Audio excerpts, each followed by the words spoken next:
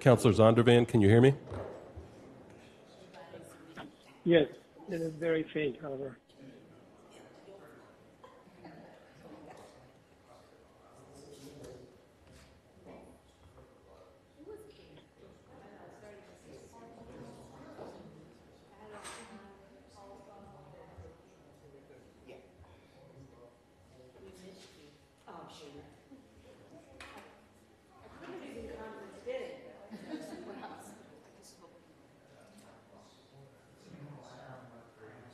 Councilor Simmons, I'll be recording your meeting.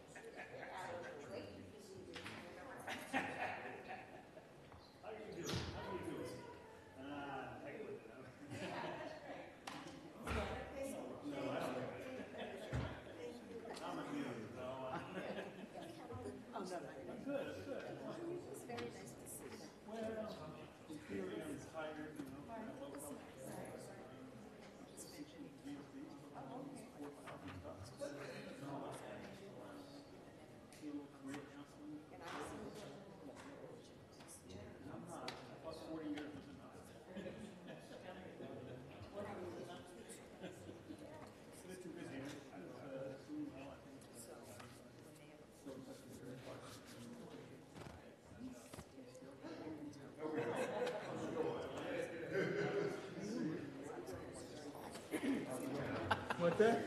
It is crazy. Yeah.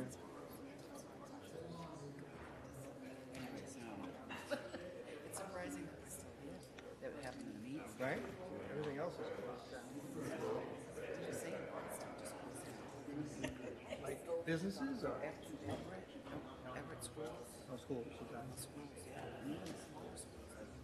Learning, everything just closed down at the end of April until the end of March. It's funny. I'm in the athletic circusing business, and we do a lot of work in schools, and I'm getting a lot of calls from schools that are now going to be closed, and they want their work done now instead of in the summer, which is great. Might get summers off. Yeah, probably Not that not. you want summers off. Yeah, right. That's a scary thought. You have a quorum? Now, the guys that Good evening. A quorum of the Government Operations and, what's the other word? Rules, thank you, and Claims Committee being present, and the time of the meeting have arrived. I will call this meeting to order. We have with us present this evening Councilor Sobrino Wheeler, Councilor Toomey, Councilor Simmons, Councilor McGovern, I'm just making a joke here, Councilor Carlone, and up here I have Neil Alpert, aide to City Councilor, and our City Clerk, Anthony Wilson. Also joining us is Miss Councilor Patty Nolan. We do have participating in a remote manner our Councilor Zondervan, and I will read the regulations as pertains to remote participation. The city manager has authorized the use of remote participation at meetings of the city's public bodies and transmitted it to the council on May 13, 2012, the open meeting law regulations, which were revised by the Attorney General on October 6, 2070. It is 940 CMR 29.10 to be used as the guidelines for the city's use of remote participation. The chair recognizes the absence of the person that is not at the meeting. Also announce that there is a quorum present, which there is. The chair also will announce that there will be a member that is not meeting and will be participating remotely. That member that is not present is Councilor Zondervan, who will be participating in the meeting remotely and is in attendance by way of teleconferencing. This information must be recorded in the minutes. The chair requests that the absent councilor to state for the record that the proceedings are clearly audible to him. And so I will ask Councilor Zondervan, are we audible clearly to you? Yes, Madam Chair. Thank you. Thank you. The chair will announce that Councilor Zondervan is audible to the meeting and both to the City Council and to the public, at which point the chair will announce that all votes that will be taken this evening will be done by roll call vote. The call is as follows. The Government Operations Rules and Claims Committee will meet to continue discussion on extending the contract to City Manager Louis A. DePasquale beyond January 2020. Good evening. I want to thank everyone for coming this evening to the meeting of the Government Ops Rules and Claims Committee. The call of the meeting is as follows, that the Government Operations Rules and Claims Committee will meet to continue discussion on extending the contract of City Manager Louis A. DePasquale beyond January 2020. I want to note that as the city continues to grapple with the COVID-19 outbreak, we are modifying how we do many things in the hopes that we can minimize the risk of the exposure to those present. We are not holding this committee in the typical roundtable setup, instead having council sit at their regular desk, sitting at their regular desk as far apart as possible. So if you folks that are sitting on this side of the room want to make more room between one another, as we have been asked to do, please do so. You will see that on this side of the room we were able to manage that. We are also providing public comment at the top of the meeting. And first I want to thank all of you that have come to participate in public comment.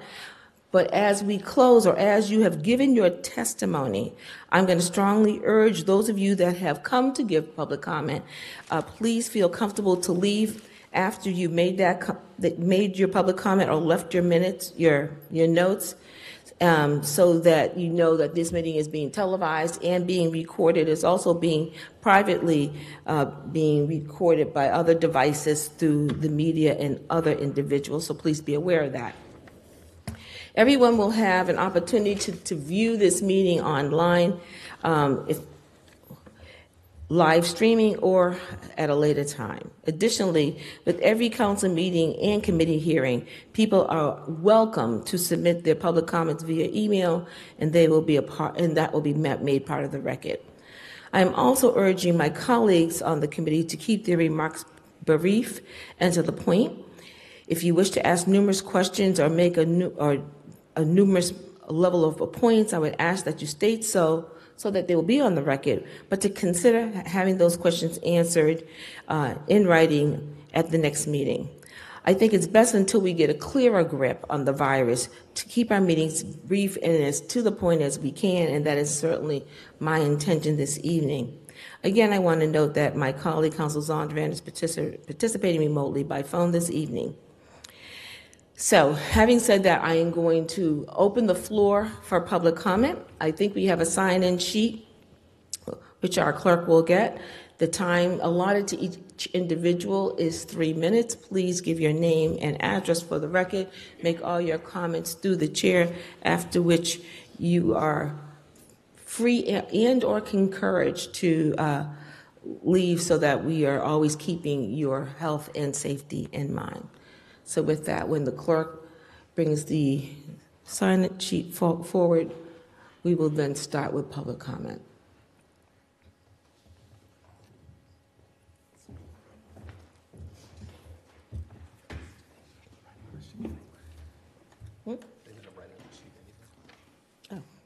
Okay, our first person that is signed up to speak is Elaine Thorne, followed by Ruth Ryan Allen.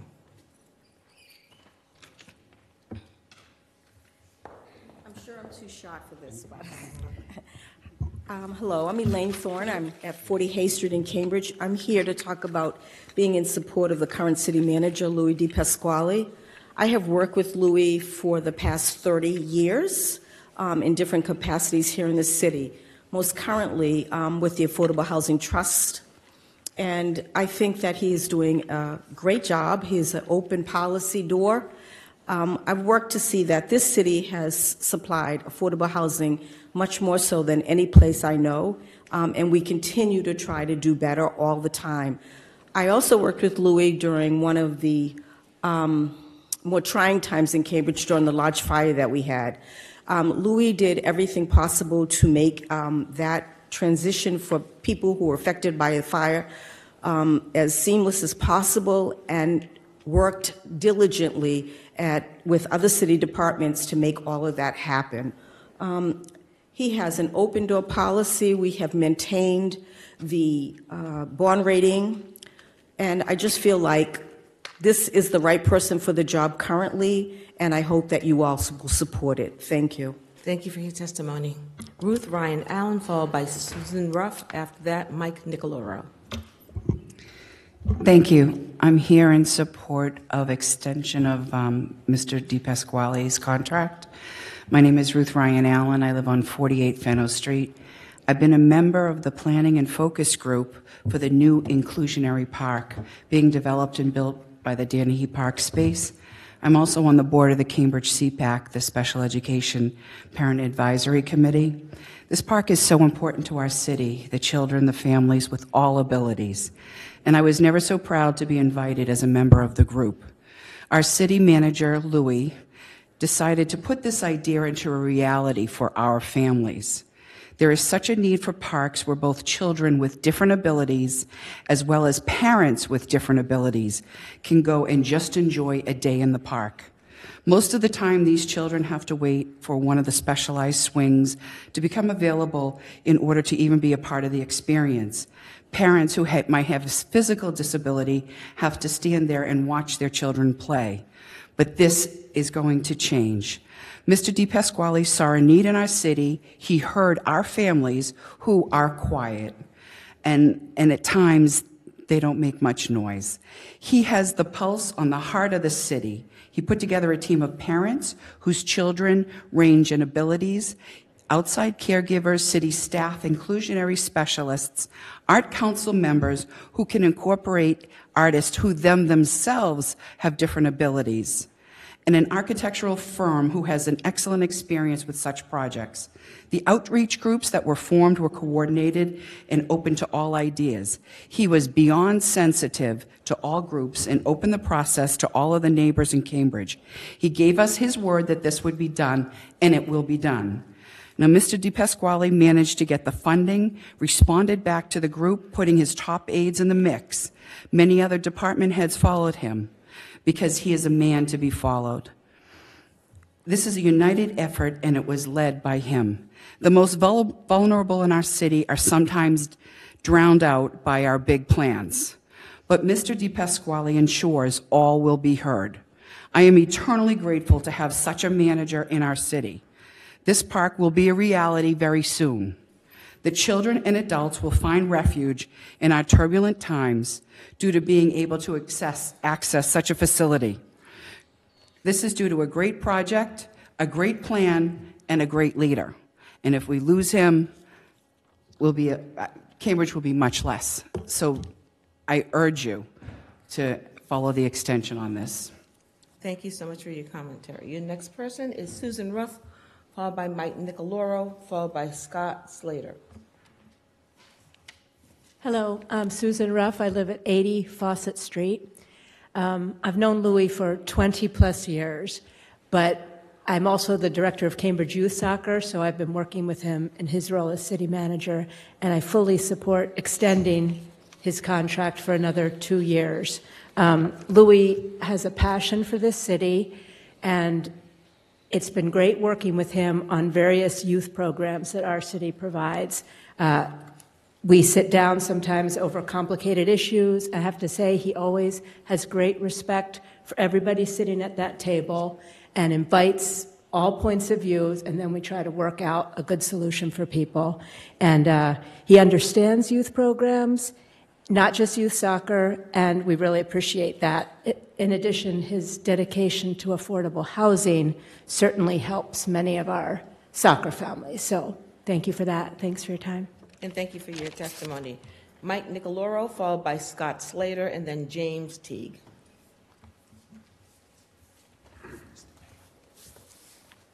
Hey, good evening. My name is Mike Nicoloro. I'm a lifelong resident of East Cambridge, 156 Spring Street, and I am in favor of extending the city manager's contract beyond 2021. I've had the privilege of knowing Louis for pretty much my entire life. He grew up a few houses down from where I lived on Thorndike. He was on 7th. I also had an opportunity to actually work with him briefly when he was the budget director and I was with the city. I worked for the water department. And both professionally and on a personal basis, I have found Mr. DePasquale to be fair, passionate in his beliefs, collaborative, honest, and true to his words. Beyond that, he loves Cambridge and cares deeply about its future. He is a smart man, but he is very humble. If you ever have been with him in a meeting or just in a general conversation, he's engaging and easy to speak with. He has no ego. Once again, humble. He is a good communicator. From budget director to city manager, he has had involvement in maintaining AAA bond rating, which helps the city fund many programs that other cities and towns envy. Ride through Cambridge, 6.2 square miles. We are building new schools. We have a fantastic school system with programs for helping our children learn regardless of what challenges they may have. They go the extra distance. I know it. I have a grandson that's in that school system. We have a state-of-the-art water purification plant in Fresh Pond, not to mention a wild and natural habitat adjacent to it. Having our water plant stabilizes our water rates. We have world-class public safety, fire and police. The fire department, ISO Class 1, which keeps insurance rates down. Why? Because in part our fire water infrastructure is superior. Again, public works plays a very defining role in that. Just right around the street and look at the different colored hydrants. All of those have a significance and a meaning. Our public works service, provides varied services to go along with low property taxes when compared to surrounding cities and towns. In summary, the city manager has to balance two major areas: fiscal stability, environmental, quality of life, diversity, a number of things. But it's always the money and then the soft side of the business, which I consider to be the real thing that hits the ground. I do believe Mr. DePasquale has done a spectacular job in maintaining a healthy balance with both, and would hope that he can continue to serve the city beyond 2021. And I'm sure he has a lot of sleepless nights thinking about when he's balancing these things, because everybody has to compromise. But at the end, we have a wonderful city, and I want to keep it that way. And I think if we have Mr. DePasquale in place, we have a good shot at that to introduce some stability in a world right now with a lot of uncertainty. Thank you. And thank you for your testimony. We now have Scott Slater, followed by James Teague, after which we have our former state representative and city councilor, Sandra Graham. Mr. Slater. Thank you. Hi, I live at number 10 Bigelow Street, so right around the corner. And I've known Louis for about 25 years in many different capacities. One thing that's really doesn't get talked about very much is how wonderful the city of Cambridge is, especially in the last 5 years or so, at responding to little needs of its citizens, such as having a motorcycle that's been chained to a pole outside of your house for a month, or having some handicap placards put on a handicap pole in front of your house that bicycles were always locked on, or having street light fixed, et cetera, et cetera. All the little things that are very important to the citizens of Cambridge, to make just our day-to-day life easier. And Louis and the people that work in the city manager's office have always been incredibly responsive. It's so impressive. Friends of mine who are visiting me from out of town can never believe how quickly things are addressed when you make that call. I've lived on Bigelow Street for, it will be 30 years next month, and most of my neighbors are older than even me, and are on fixed incomes of some sort, have lived in their houses for 30 or 40 years, aren't especially wealthy, want to stay in their homes. And one thing that I really think is a wonderful thing that the city of Cambridge has done is to allow the middle class to stay in Cambridge by keeping property taxes low. And I think Louis has had a great deal to do with that. You don't see when people are running for city council in their campaign literature, oh, one of my goals is to preserve the middle class in Cambridge. I'm afraid you just don't hear that very often from city councilors.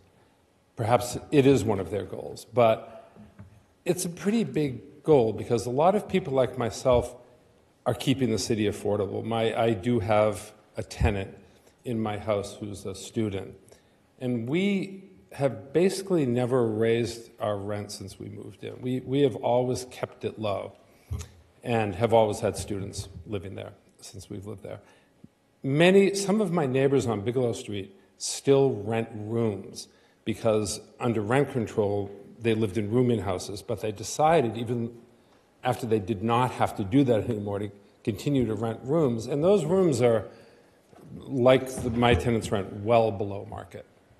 And so the idea of having our taxes go up substantially would be kind of devastating.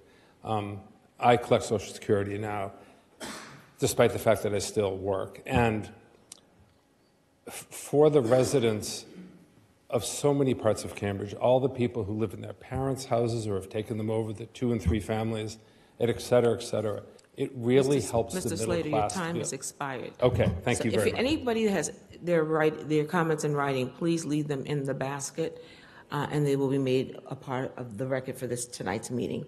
James Teague, followed by Sandra Graham.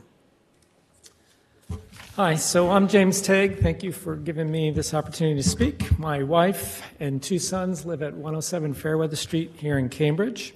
I'm here to talk in support of the city negotiating in good faith to extend Louis' contract.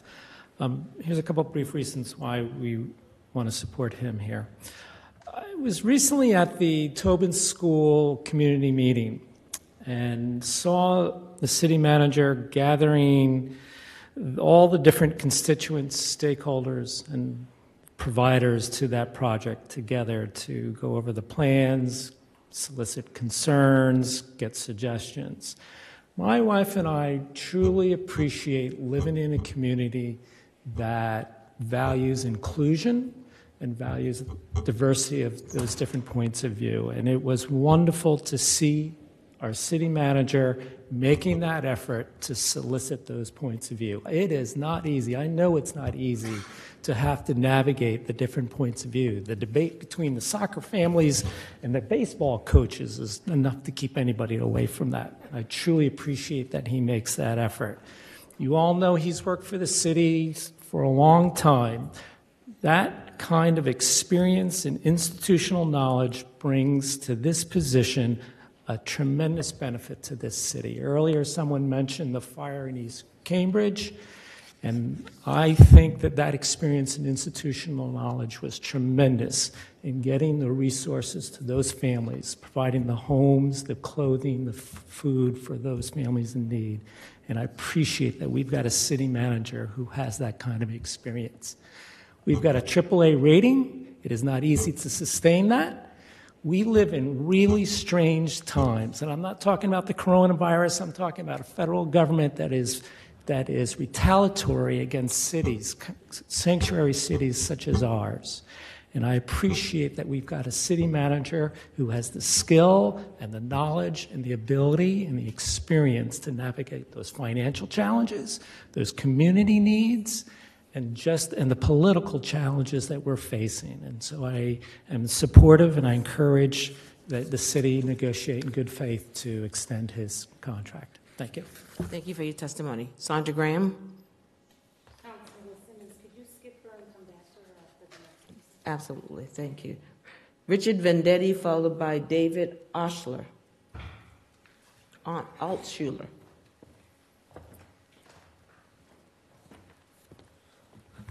Good evening, councilors. I'm here to support the extension, and hopefully it's double the time that you have for an extension. I've known Louis for probably 55 years, roughly. I live at 24 Winter Street, East Cambridge. To have a gentleman like Lou get involved with this city, and the love he has for this city, the love he has for children, and sports, and how he's helped out over the years, you can't get a better person in life. And to have him run this city, to be one of the top-notch cities in the country, with the AAA bond rating, and he keeps it up year after year after year. So I hope you extend this here for a long time. I know everybody in this room and in the city who knows him would appreciate it for sure. Thank you. Thank you for your testimony. David Altshuler, followed by Douglas Altshuler, followed by Jim Stockard. My name is David Altshuler. I want to start by thanking all of you for your service to the city and to making it the great place that I've been proud to live in for a little over 20 years now. And also thank you for keeping things going in these scary times and having open government and being able to have these hearings. And wherever we go from here, these kinds of democracy in action is just one of those important things. And one of the heroes of mine in this great local setting is Louis DePasquale, and so I'm here to talk in favor of his extension. I come with a couple of different hats on. One is from sort of business side, and then also from the arts. In terms of business, I'm involved with a couple of different restaurants. I'm involved with a restaurant in Inman Square called Olay, and I'm also here for a friend, associate of mine, Tom Brush, who operates Felipe's in the middle of Harvard Square. And what Tom, who's not feeling well right now, asked me to convey to all of you is that even though he's had a couple of hiccups in trying to figure out a couple of regulatory things here with the city, where he didn't have the easiest time, things didn't go the way he wanted them to go. Louis was somebody who dealt with him straightforwardly and with candor and direct, and didn't make it easy. He didn't get anything, but he had to do what he had to do. But just by being straightforward and being transparent and being candor it was involved a significant cost financially to Tom. That was really important to him. And when you think about what goes on at Harvard Square, and then another hat, I've been involved with a theater group that was able to bring Rocky Horror Picture, the show, to Harvard Square this last fall, and is involved in trying to revitalize Kendall Square with arts performances. And so we are, again, from be it the restaurant side or from the art side, pure nonprofit, public charity, supported by many people here in Cambridge, is we're trying to revitalize life in Harvard Square and Kendall Square. And in this time where we have all these big corporations and all these big companies, having little independent activities, be it arts groups or be it independent restaurants or just small businesses, it's hard. And Louis, again, while maintaining a fair and level playing field and trying to just make it all work, has been inviting in the Economic Development Group and the Arts Cambridge Group, which again, I thank you all for the support of those endeavors because you've been behind so much of that. But Louis is somebody who, I want to just leave you with one word for Louis, which is I think he is one of the primary catalysts for revitalization. He is someone who is revitalizing these two squares, Harvard Square and Kendall Square. And so when I look forward from where we are today in these scary times and think of what trait do I most want to see the leaders of our financial services, our administrative bureaucracy, and I mean that in a positive sense, is I want somebody like Louis. He doesn't cut corners, he doesn't do favors. What he does is he just tries to make it straightforward and deal with things with candor. Even, and now back to speaking for Tom, even when things don't work out, knowing that you've got Thank you for your person. testimony. You've reached your 3 minutes. If you have your remarks in writing, please leave them in the baskets. And Thank you for the opportunity. Thank you for your testimony. Douglas Altshuler, followed by Jim Stockard, and then Rob Belkner. Hello, thank you. I'm here to support for Louis DePasquale for keeping the position as city manager. I can't really speak to his work as city manager, but I actually was in the baseball Little League for West Cambridge, and he was the commissioner of that. And, although I was pretty young, I just remember the whole program ran really well, and I remember my mother was a coach, and I remember when I left for a year and had to come back, he spent extra time to help me figure out which team I needed to go to. And considering that he has such an important job aside from this work as a commissioner for a Little League baseball group, I think it shows his character how he's willing to spend so much time to help all these different children have a really great experience together. And yeah, so specifically from my experience, I think he proves that he's willing to put in as much time as he has, plus more, to not only help in his specific job, but then to just be part of the community altogether.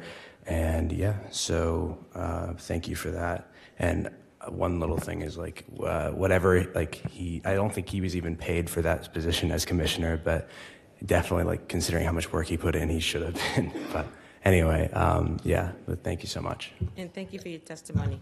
Jim Stockard, followed by Rob Belkner, followed by Kevin Donaher.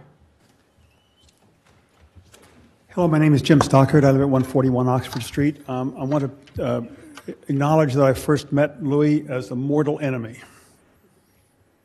He was a coach for the East Cambridge All-Star Little League team, and my son played for the North Cambridge team. So I started off by being pretty mad at Louis. But it's actually not a bad way to get to know somebody, to tell you the truth. Because as I watched Louis coach, I began to observe some things about him. Every kid on that team, the best kid and the least good kid, got the same kind of attention from Louis. There was no status in Louis. He was just a huge supporter of kids. And on top of that, he was really smart. They played really well, and they won most of their games. And then he went to West Cambridge to run. He still wasn't helping us out in North Cambridge. So I needed to overcome that as I've gotten to know Louis. However, on a professional level, he has done a remarkable job for this city. It is inconceivable that you would find a city manager who knew our city better. I doubt there's a street in this city he hasn't walked and talked to families on those streets. It's inconceivable that you would find someone who cared more about this city. It's inconceivable that there's somebody with a greater level of integrity than Louis has. And people have already mentioned the bond rating, which allows us to do so many things because of our ability to raise money. And finally, as a member of the Affordable Housing Trust Fund, Louis has been a huge supporter of that fund, giving us more money and inspiring our staff and our commissioners to think creatively about how we can do the very difficult task of providing more affordable housing for our citizens. So I hope seriously that you will renegotiate with Louis and find a way for him to extend his service to the city. Thanks. And thank you for your testimony. Rob Belkner, followed by Kevin Donaher. Thank you very much for this opportunity. I'm here in support of the West Cambridge Little League Orioles, which I am one of the assistant coaches, because if Louie's not renewed, he's going to be at the field even more than he already is. And we beat him last year. I don't think we could beat him this year if he's there anymore, which would be hard for him to do because he is there so much. I haven't been to a lot of city manager hearings before, but actually I've never been to any. But to hear Louis discuss in the way that he is by all these folks here, I think that's probably unique for a city manager position. This city is wonderful. I was born here, moved back here 14 years ago to raise my family here. My wife and I wanted to grow up in a city that is unique and is inclusive and is wonderful. Unique is a word I think that people use a lot, and I think in our city's case, it really sticks. And I think everybody here, especially you folks here, know that. That's why you're here doing what you do. Thank you for doing what you do. Our various universities, our social policies, diverse neighborhoods, diverse neighbors, community programs. It's a special place. And to manage a special place like this, you need a special person. And you need somebody who knows the city, who brings the city home with them, brings the city to the baseball fields with them, brings the city back to work with them. We all know Louis does that. Louis loves the people, the culture. Louis is a gentleman to all, whether you're with him or not, or negotiating. He's a mentor to many, and I've seen it firsthand, and it's a beautiful thing to watch. He's financially solid. He understands financial management. I think we all pretty much understand that. Louis knows the city, the people, the businesses, the schools, the struggle. Louis is the city, and we have a great opportunity to continue this wonderful relationship with a man who loves and knows what he does as well as anybody else. I would like to say one thing about fiscal responsibility and sustainable growth. I think that Louis understands how to move this city forward without sacrificing its greatest resources, which is its citizens. And as a citizen middle-class citizen who wants to stay here for as long as possible and continue to raise my family and my family's family, I think Louis gives us a great opportunity for that. Thank you for your testimony. Thank you. Again, if it's in writing, please leave it in the basket. Kevin Donaher, after which City Councilor Sandra Graham. Hi, my name is Kevin Donaher, and I live at 225 Chestnut Street. I'm here to respectfully ask that you do not renew the contract of City Manager Louis DePasquale. I first learned about Louis from my work on municipal broadband, where despite the majority of the council claiming to support it, it has been blocked from progressing even to a feasibility study entirely due to the ideological beliefs of a single unelected official. Louis believes that Cambridge should be run like a business. Tax cuts year after year for the wealthy bosses, austerity for the regular people who live and work here. And like every other corporation, Louis has been carrying on the Healy administration's record of discrimination. Councillor Simmons recently remarked, "I'm tired of hearing the same type of complaints from the same departments coming from city employees year after year," and also that women feel trapped in a toxic environment. The City Council has the power to stop Louis and simply chooses not to. I don't recall any candidate running for City Council on a platform of tax cuts, austerity, and discrimination, but that's what we got by continuing the Healy administration. What's the point of holding elections if all the real power in the city is going to be held by the same unelected authority since 1981? Thank you for your testimony. Councilor Sandra Graham, followed by Susan Freitas, and then City Council and former Mayor Kenneth Reeves. Good evening, everyone. Good evening. Nice to be here. Been away for a long time, but it's nice to be here tonight. I'm here in really support of Louis. I have been working with Louis over the past couple of years. He has been accessible, And as a city councilor, one thing you really love is a person that returns your phone calls. And you don't have to call him 3 or 4 times in order to get him on the telephone. I think he's doing a wonderful job. I think he has provided the quality of life that we look forward to in Cambridge, in every neighborhood, not just in one neighborhood, but in every neighborhood. The quality of the parks are always kept up so that the children have places to play without drug paraphernalia all over the place. The schools are getting better. We helped design the schools. We designed the King School. We are grateful that there are buildings of new schools. I think the city has been run very well. I think the city has cash reserves that I would like to get my hands on, but we have it in case of emergency. Our bond rating is very high, and it continues to be high. And that's because you have a city manager that is fiscally responsible for the city. So I'm hoping that you look at his contract and that you say to yourself that this is a man that is qualified to continue to run this city.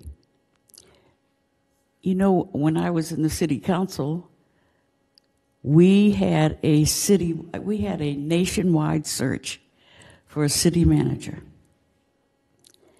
And we interviewed probably about 6 or 7 people who came from across the country. And as we interviewed them, we really found out that they didn't understand Cambridge, that they didn't know Cambridge at all, and that some of their responses to our questions were not what we wanted. And so we went through that for about 4 or 5 months and decided that, hey, we're going to get somebody that knows Cambridge, that has been in Cambridge, that understands Cambridge. And so we hired Jim Sullivan. Councilor I Graham, don't know. your time has expired. Well, I just want to say that sometimes it's best to keep who you have if they are qualified and can keep the job, rather than go abroad and try to find somebody who does not know our city. Thank you. And thank you for your testimony. Susan Freitas, followed by City Councilman former Mayor Kenneth Reeves, followed by Timothy Flaherty. Hi, my name is Susan Freitas. I have a home at 140 Thorndike Street, Cambridge, East Cambridge, that is. I have a small business in East Cambridge. I've known Louis DePasquale for over 50 years, and I don't know anybody better for this job. He is the most dedicated person I know. He was born and raised in Cambridge. We all hung around together back in the days, and he is a great mentor. He is for the city. I think he eats, sleeps, and drinks it. And Cambridge is his home. It'll always be his home. And he is for the people of Cambridge, and I think he's the best person for this job. Thank you. Thank you for your testimony. Former City Councilman, former Mayor Kenneth Reeves, followed by Timothy Flaherty, followed by Margaret Drury, former City Clerk. Good evening, and good to see you all. I came to speak in support of the contract extension for the current city manager, Louis DePasquale.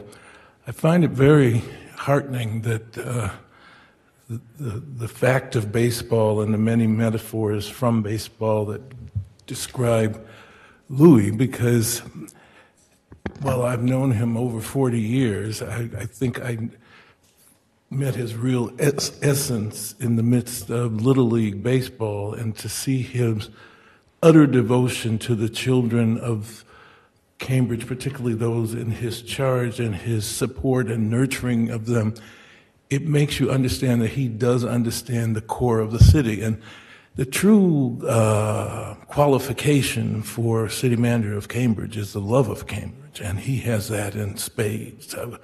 I assure you that. But he also, I met him in another context when, you all won't believe this, but sometimes they didn't elect the mayor on time. And as the senior member of the council, I was in that position often longer than a month. And I would have to represent that office. In one time, interviewing for a city position that had a lot to do with children. And we had a very good and diverse pool. And the oddest thing is that there were people in the pool who were clearly unqualified, but were somehow in the pool due to connections they had with some of us. And in the pool was an African-American woman who was the exceptional candidate, but was having a hard time in this pool. But luckily, Louis knew her and her son from Little League. And for one of the few times in Cambridge during my service, I was in a battle with somebody who I knew what war this was and what we must do. Now, unfortunately, suddenly we got a mayor, and I was bounced out of that, and they did not hire that woman. But it was the context that I remember back to so richly that I felt Louis was an ally in understanding that in this circle, something that shouldn't happen will happen unless we're vigilant. It happened anyway, so yet we are not saved in that story. I really think, though, we need Louis. If you want new management, begin now to look around the country. But as former rep and former Councilor Graham said, when I first sat in this circle, I believed our city manager, the new one, would be from Santa Monica or some other hip city. Councilor Reeves. Okay, by the time I left here, I fully realized that the love of Cambridge is the only qualification, and that more than likely, it's got to be somebody who understands how complex and peculiar we are. Thank you, Councilor Reeves. Thank you, Mayor. I appreciate it. I strongly support Louis. Councilor Reeves. Okay. Thank you. Okay, Tim Flaherty, followed by our former city clerk, Margaret Drury, followed by Patrick Barrett. Good afternoon. My name is Timothy Flaherty. Good I'm an afternoon. attorney. I live at 103 Fresh Pond Park with my wife, Lisa, and my son, Timothy. And as I was sitting here thinking about and listening to everyone else, I realized my son, Timothy, represents the fifth generation of my family in Cambridge. And it's very hard to believe that my family's lived in Cambridge for that long. It's equally as difficult for me to believe that I didn't know Louis DePasquale. I knew of him, but I didn't know him. I didn't play baseball for him. I never interacted with him until recently, in the last couple of years, professionally, I interacted with him. And when I did, I found out exactly how talented he is, how bright he is, how encyclopedic his knowledge is, his historical and institutional background in the city of Cambridge is unparalleled. He knows every department, every street, and he knows everything there is, every facet of city government. And when I think of cities, I think of people. That's really what it is. And I think of how Louis interacts with the families and the kids and my own son at the Tobin Fields with Little League Baseball. And it's easy to forget, I think, sometimes that we live in a world-class city. This is the Paris of America. It's easy to forget because we're all used to Harvard and MIT and, you know, the culture and just the incredible resources in Cambridge. But I think it's also easy to forget that none of this happens by accident without a strong city manager, somebody who runs the city the way Louis does. And he does it with a mind of Cambridge is about people. And he does everything he can to support how people live in the city, how families live in the city. And it's easy to forget that, and it's, I think of other city managers because I have, through my practice, an opportunity to interact with municipal officials all across Massachusetts. And as I think of Louis, and we're referring to the city manager of Cambridge by his first name, Louis. That in of itself is unique. When I think of how more talented and collaborative and inclusive and thoughtful and dignified Mr. DePasquale is, as compared to all of the others that I deal with on a daily basis across Massachusetts, it's easy to forget how good we have it. He's outstanding. And I would ask you all to really, really consider how lucky we are to have him and to renew his contract, because the city of Cambridge is about people who live here, and he does an extraordinary job making sure that all of our lives are better. So I want to thank him for his service, and thank you for your time. Thank you for your testimony. Margaret Drury, our former city clerk, followed by Patrick Barrett, followed by Lee Ferris. Good evening. Good evening. Margaret Drury, 1 Dudley Court, Cambridge, Massachusetts. I support the extension of City Manager DePasquale's contract. During his tenure, Cambridge has been a very well-managed and innovative city. The hallmarks of a successful municipality are the development and maintenance of a professional and competent administrative staff and workforce, and the allocation of city resources to manage that work in accordance with the priorities set by the majority vote of the legislative body. Our department heads are professional and knowledgeable in their fields, and our city manager is adept at managing the city's resources in accordance with the priorities of the City Council. A difficult task in the best of times, due to the fact that while the constituencies of the nine members of the legislative body overlap, they are by no means identical. Mr. Louis does not seek to make policy for the city, which is the job of the council. But when the council has voted to adopt a particular policy, he works very hard to implement the policy. If I were more cognizant with baseball statistics, I would give him a very high batting score for the level of his achievement of this goal. Louis's management, both fiscal and administrative, has enabled the City Council to provide resources for the many services and programs that benefit all of our residents. Over the last 30 years that I worked for the City of Cambridge, beginning at the Cambridge Rent Control Board, I have had the opportunity to observe Louis's strong support for affordable housing. And as the city manager, he has overseen a dramatic increase in the city's funding for affordable housing. He's also supported increased funding for the Cambridge Public Schools, including the building and renovation of our aging schools.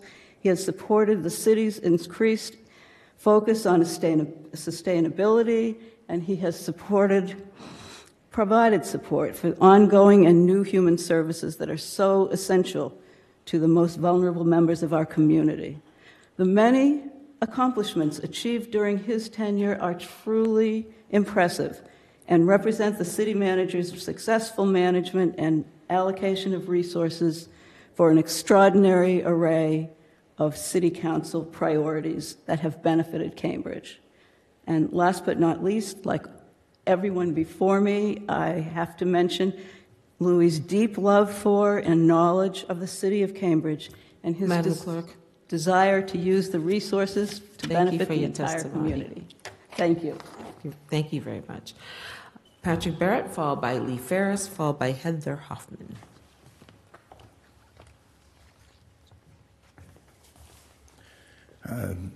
Thank you, Councilor Simmons. My name is Patrick Barrett. I'm here to say a couple of things. One, going through this political exercise of jockeying to figure out whether or not we're going to extend the city manager's contract, to me seems like a colossal waste of time. You should renew it. You should do it right now. You should let him get back to work and deal with the massive crisis that we're facing right now, instead of going through this yet again, because I remember going through it with Rich Rossi, and it was annoying then, it's annoying now.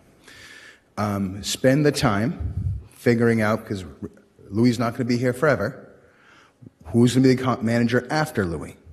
What kind of city we want after Louis? Because Louis by himself is, just the manager. There's a whole team of people behind him, whole team of people that when he goes, they go. And you need to think about how the city is structured and how the city works. I didn't want to come up here because, quite frankly, I shouldn't be up here. None of us should be up here right now. The crisis that's currently out there is way worse than I think anyone here realizes. However, I would ask that the council renew Louis' contract, let him get back to work, spend the next year putting together what you guys want for a city manager for the city. Because I swear, if you guys spend any time going over the political nonsense that you guys went through with Rossi before, it makes you just look terrible. And we don't need it right now. We really don't. And it's not hysteria and that's not theatrics. It's just reality. You're going to renew his contract, so just do it. And then think about how you want these city departments to be run. The License Commission sent out an email to all my businesses. It's reprehensible. That's a problem. Let's work on it. CDD,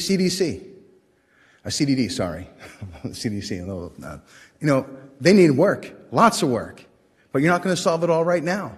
So resolve yourselves to fix these problems incrementally, systematically, not to go through some nonsense about whether or not we're going to hire Louis. Louis is awesome. I like him a lot. You should hire him.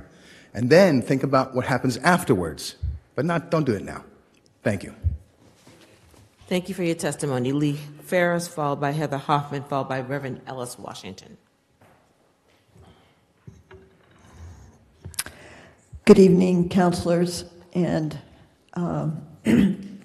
thanks for your attention to this matter. I'm Lee Ferris, 269 Norfolk Street, and I'm speaking today for the Cambridge Residents Alliance. Many people today have mentioned the city manager's accomplishments. However, before the council decides on whether to extend the manager's contract, the Residents Alliance asks that the council decide on a process to evaluate the manager. And I have to say, I don't think I've seen a good process, or in most cases, any process for the council to evaluate the manager. So starting now, when you have a manager that a lot of people think is doing something good, is good for the council to do. Initially, the council could evaluate the manager using the most recent council goals, including some criteria for success, and also requiring a means for public input. Longer term, the council should design a more comprehensive evaluation, as is done with the school superintendent. And that evaluation should address the results that can be accomplished and a wide range of leadership skills that should be demonstrated. For that to work, we ask that the council adopt, after getting public input, an organizational vision, mission, goals, and objectives that can be objectively tracked to determine progress. We also recommend that the city manager complete a self-evaluation.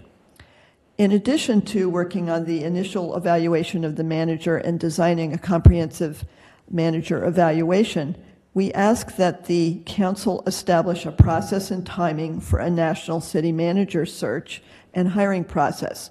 That process should include a national salary survey. At a recent public meeting of the Cambridge Residents Alliance, many residents expressed dissatisfaction with the lack of evaluation of the manager by the council and expressed concerns about specific aspect of the manager's performance. For example, residents were unhappy that there were a number of issues where the manager had not responded to the council's repeated policy orders. And you heard about those at the prior meeting of this committee. Residents also expressed dissatisfaction with the development model that this and prior managers have used, which includes granting permits for substantial commercial development in order to generate tax revenue. So a comprehensive evaluation of the manager and planning on how to hire the next manager would benefit our city, and I hope that you will work on that as soon as possible. Thank you. And thank you for your testimony. Heather Hoffman, followed by Reverend Ellis Washington, after which we have Mike Nakagawa. Hello, Heather Hoffman, 213 Hurley Street. I want to start out by expressing my disappointment that we're having this meeting at all. We shouldn't be meeting. Patrick Barrett's right. This is a crisis, and we're not taking it seriously. That being said, I want to say that I live in the center of the ATM that makes that AAA bond rating possible. And what I see around me is families leaving because the overdevelopment in my neighborhood is making it unlivable. And we are doing nothing to increase the supply of homes, not people warehouses, homes in this city. Why are values going up? Because we don't have more homes. We have more and more and more people working here. We build more and more and more commercial development. But we don't build homes. What we build is the functional equivalent of extended stay motels, places with 6-month leases. If you ask the developers of all these big apartment buildings what they expect their annual turnover to be, every last one of them will say 50 to 100%. We are not getting neighbors. We're getting people who are passing through. That does not create the community that this city needs to remain the place that I personally want to live in for the rest of my life. The place, what we are turning into is a place that my husband wants to leave, that my neighbors want to leave, that we know that we are losing people. People have talked about the statistics of people of color leaving. We are not doing this right. And I believe that we need to find a city manager who looks to our future, who looks to create community, not someone who sees his job as primarily collecting taxes. Collecting taxes is a fine thing, but if you have no vision for what to do with them, then you've missed a huge part of the job. Why is it that we had this huge problem over Eversource, not just in my neighborhood, but in Cambridgeport as well? Because the city hasn't planned. And when in the Envision process, they were asked about talking about energy, they were told, no, you may not. Imagine where that must have come from, because it didn't come from the vision of the consultants. Thank you for your testimony. Thank you. We have Reverend Ellis Washington. There are 3 other people that are signed up. If you're interested in speaking on the record, there are index cards at the table. Just fill them out, and the clerk will come pick them up. So if there's anyone that wants to speak on the record, please fill out one of these index cards, and the clerk will come pick it up. Pastor Washington. Thank you for the ability to address you on this issue, and I rise to support the extension of the contract for Mr. Louis DePasquale. I am Pastor Ellis Washington of the St. Paul AME Church, 37 and 85 Bishop Allen Drive.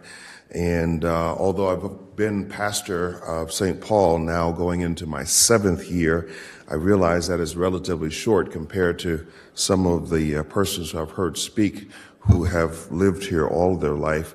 But I will say that it has been a joy getting to know Mr. DePasquale, especially over the last few years. I've been honored to serve as a member of the City Managers Advisory Council. I've had a chance to get to know him better, watch him work, get a feel for his leadership, for his heart, which I believe is truly at the center of Cambridge. He loves not only the city, and as you've heard others say, he knows the city inside and out. But I also want to say that he's someone that I trust as someone who has a heart in the right place for doing what is right for everyone to the best of his ability in the city. I trust him as it regards to issues of affordable housing and working towards those issues. And I trust him as someone who not only leads with humility, but is responsive to the needs of persons in the community. And so with that, I would just simply urge that we extend the contract of Mr. DePasquale. Thank you. And thank you for your testimony. Mike Nakagawa, followed by Dennis Benzan, then James Williamson. Hello, Mike Nakagawa, 51 Madison Avenue. I'd just like to start by saying that I agree with what Heather Hoffman had said, except change the neighborhood to Alewife, and I lost my spouse to cancer, so that part didn't apply either. On my personal comments, I think Louis has done well fiscally for the city, but he comes from an older time in the 70s or 80s, early 80s, when the city was struggling. And getting businesses to come has been what has built the city to be as desirable as it is now. But I believe the times have changed, and he's too conservative for the current conditions. The commercial growth has made much more demand for housing than we can keep up with all the jobs we've created, and there are no signs of it stopping. I think we could do more by looking at getting things from the commercial basis. I just started this week at Cambridge Crossing as one of the first commercial tenants there, and I'm watching all the foundations go up surrounding the building there. Louis has advertised every year how low our property taxes are, just year after year, but then we don't have the money in the budget for more affordable housing projects or support for low-income housing. We can't afford enough more traffic patrol officers or enough CDD staff to handle the workload that they have, which is just incredible. As part of the Climate Resilience Zoning Task Force, I don't see enough priority for our climate crisis, and I don't see him as pushing that widely, and citywide broadband has been on the table for a long time. If we knew his contract, as I fully expect, I think we should make some goals and review them and start a process as the basis for what will come later. Maybe we can hire him as a consultant for part of the time so he can mentor the next city manager and take that energy, but let someone grow into their role. We knew that the end of his contract would be coming, actually multiple times. We have not made a succession plan, except what appears to be fourth in the line of the Healy, I don't know what you want to call that. But I would like to see more diversity in the power structure of the chief officers of the executive branches of our federal, state, and municipal levels, and this is one place we could start. Thank you. And thank you for your testimony. Dennis Benzan, followed by James Williamson.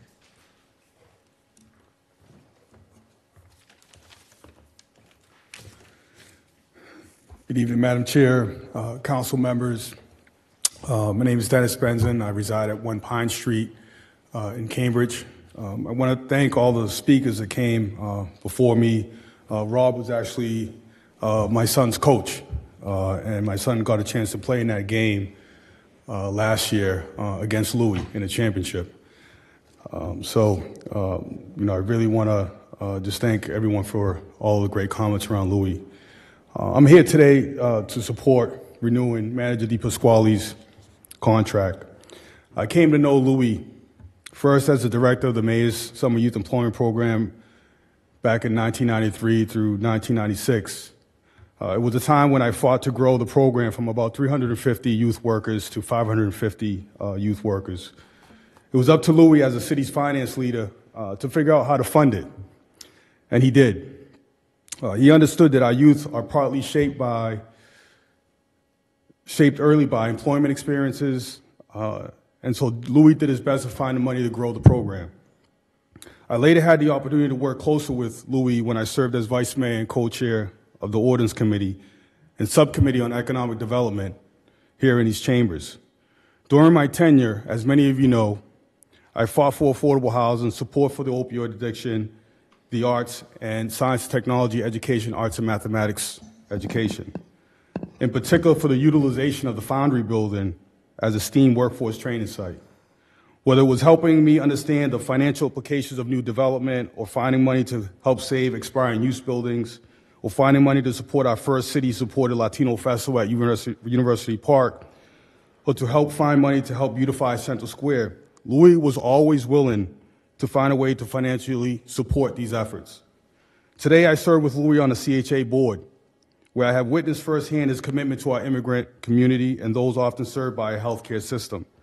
Louis is someone that has mastered the ability to find a balance between being fiscally responsible on the one hand and serving the most in need on the other hand. This is the ability to balance social and economic justice with fiscal responsibility. It's one of the key characteristics of of some of the best leaders, municipal leaders.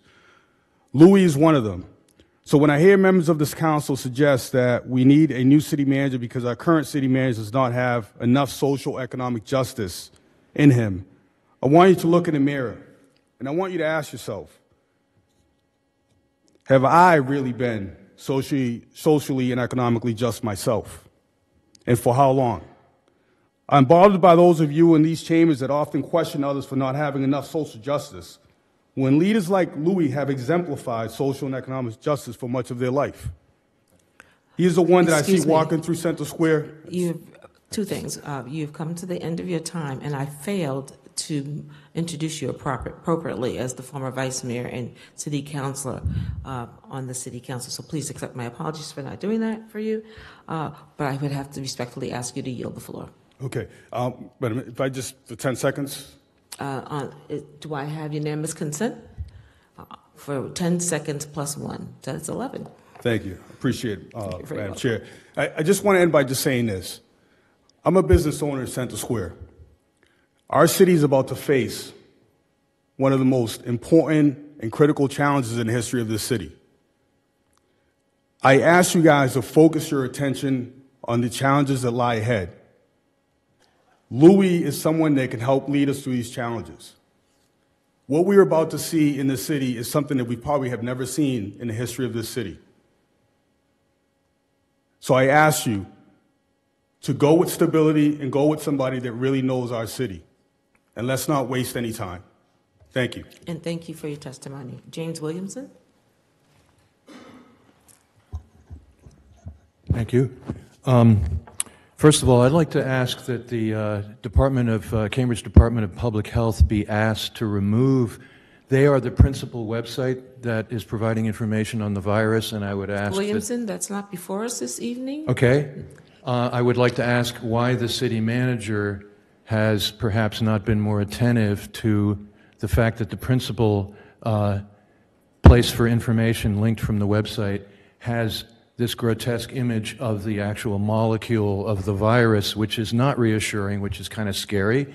And the Williamson, purpose I'm going to is... help guide you a bit. We're speaking to the extension. Could you keep your remarks? Yeah, I thought it was context? important enough, given the fact that we have this pandemic, to bring this to the attention of people in the government, including the manager. So I'm going to go out on a limb and predict that the manager's contract will be extended. I do think there might be a question about MIT's favorite phrase at MIT is you can't manage what you don't measure. And I wonder if there are metrics for measuring the performance of city managers, and if there were, what they would look like. And I'm not convinced they exist or that it would be necessarily very easy to come up with any. I just want to point out some areas where I've been disappointed. Somebody said earlier that it's the little things that matter. I think some people seem to get their concerns addressed and other people don't. On Sunday, the number 1 bus is going to no longer make the stops around Harvard Yard.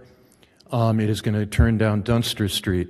I wish that the city administration and the management had done a better job advocating for those of us who don't have cars, which is what we're all supposed to be doing, and rely on the bus service, which is no longer going to exist, in the name of supposedly reducing the travel time by 2 minutes. Mr. Williamson, please stay on the subject of the city manager. I'm talking about issues of, people talked about baseball here, and I'm talking about... In the context of the manager's Yes, contract. and I am talking Please stay in that about lane. the city manager's role in sticking up for and giving voice to the concerns of the people who live in this city.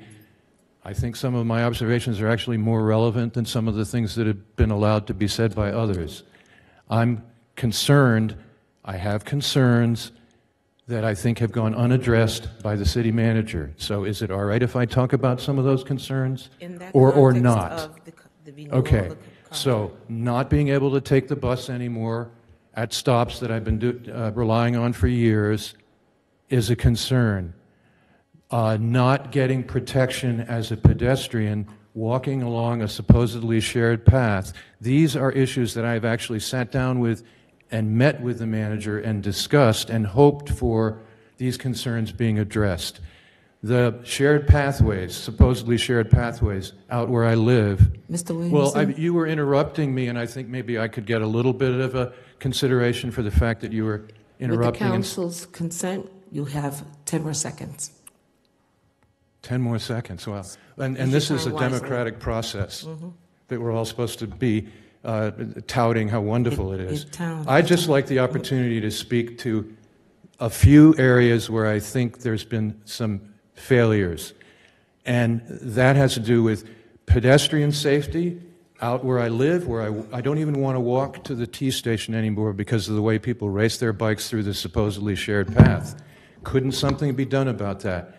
Nothing's been done. Couldn't something be done to train the lifeguards to be able to keep the DCR pool open for the 2 weeks that it's now being shut, when $15 million can be found to pay members of the Shockett family to sustain affordable units? Thank you so much for your testimony. There are a couple things I would have liked to have said, but please put that in writing. This is obviously not a hospitable environment for people to be able to speak about their concerns in a respectful way. Is there anyone that has not spoken on the record that would like to do so before we close public comment? Please come forward. Is there anyone that would like to speak on the record before we close public comment? Seeing none. Pleasure of the committee. On a motion by Councilor McGovern to close public comment, all those in favor say aye. Aye. Opposed? The ayes have it. Public comment is now closed. As I said earlier. Point of order, Madam Chair, we should do a roll call. Oh, thank you. I forgot you were here. Roll call, please, Mr. Clerk. On closing public comment, Councilor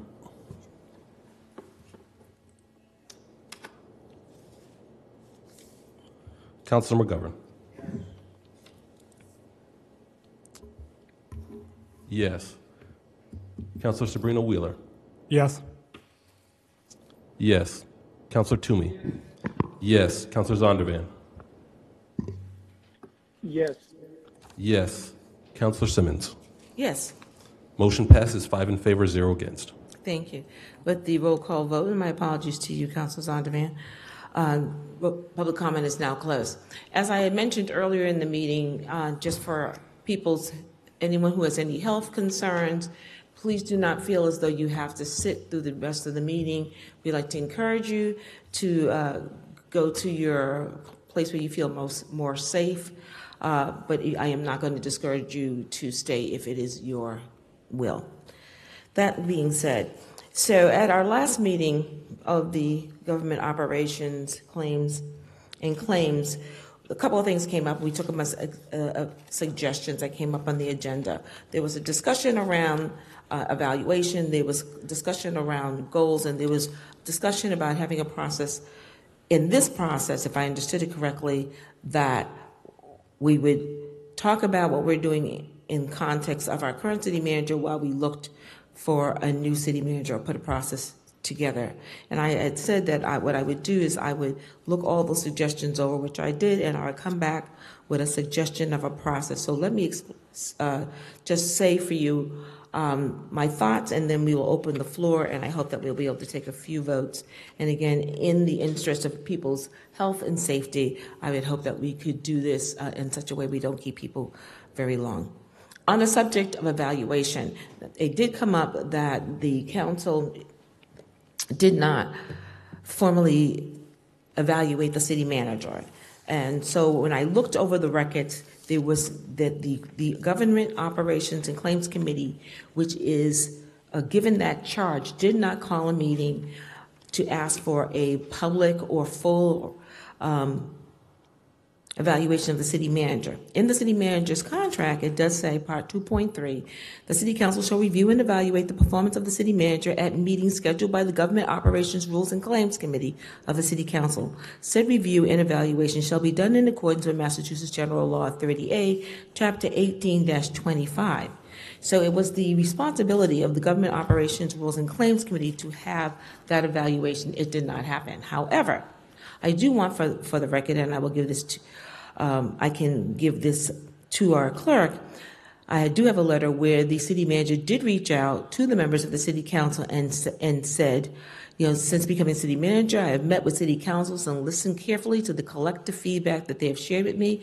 I work hard to be responsive to the advice provided to me. I believe that giving and receiving honest feedback is the foundation of a positive relationship between our city manager and the city council. If you are interested in meeting with me, please contact Stacy Cooper, CC'd above, to schedule a time. And then as a part of this letter, there were 12 opportunities to meet with him, but it also said, if none of these times work for you, please give me a call through my executive assistant, and I will accommodate that. So I just want to, for the record, say that whereas although the Government Operations Rules and Claims Committee did not call for an evaluation, the city manager, on his own ability, reached out to each city council and said, I want to sit down and go over my work performance with you.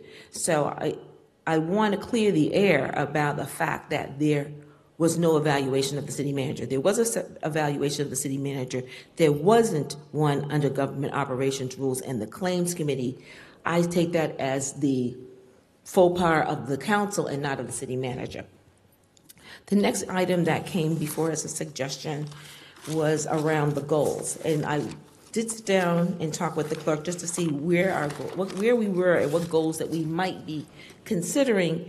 And the record shows that the goals that this council is operating under are the 2017-2018 goals, because the Government Operations, Claims, and Rules Committee did not take up the goals of the City Council in that term.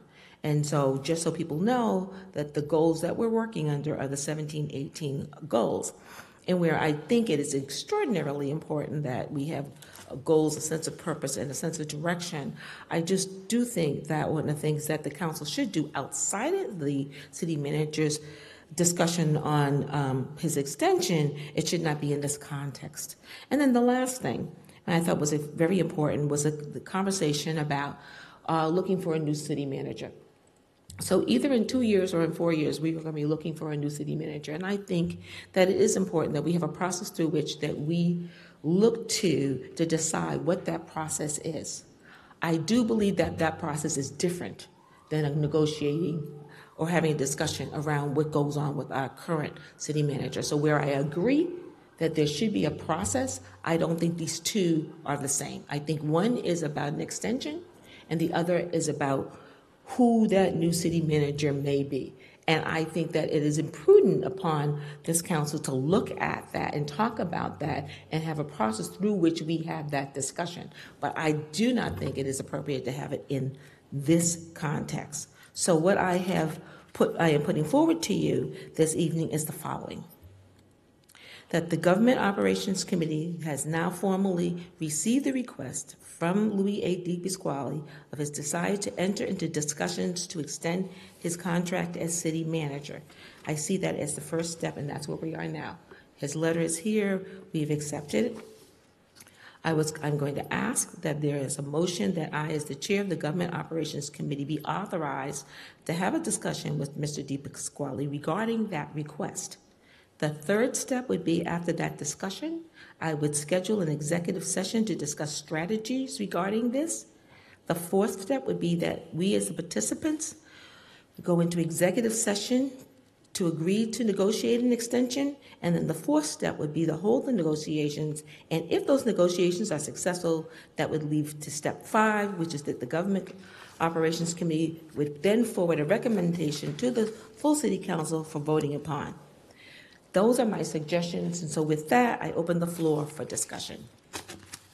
Pleasure of the committee. Madam Chair, for purpose of discussion, I would move to a vote of the Government Operations Committee to authorize the chair, Councilor Simmons, to enter into negotiations with the city manager in terms of the process that you just laid out to move forward with that.